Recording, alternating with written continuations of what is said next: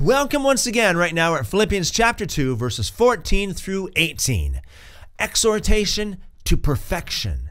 Paul writes, "Do all things without complaining and arguing, that you may become blameless and harmless." Listen to that. Paul says that you may become blameless and harmless. Paul says they should be blameless. That's like perfection. Blameless.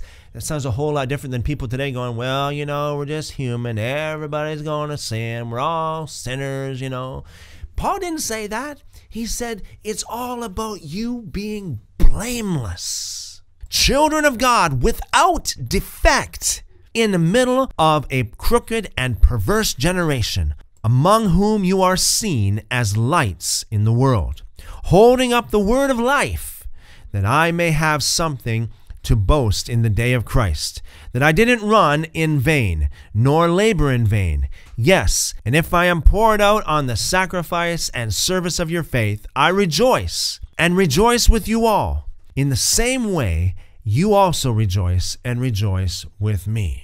I find it very ironic that a lot of people use the writings of Paul to excuse their sin, to say, oh, we don't go by the law anymore. It's not by works anymore. All we do is just believe and confess, or all we do is just trust in God's grace.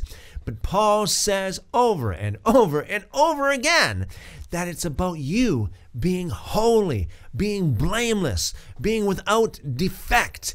That is powerful. How much of that do you hear preached in churches today? Seek God while he may be found, and if you seek him with all your heart, you will find him. Call upon him, and he will show you great and mighty things. Love you guys.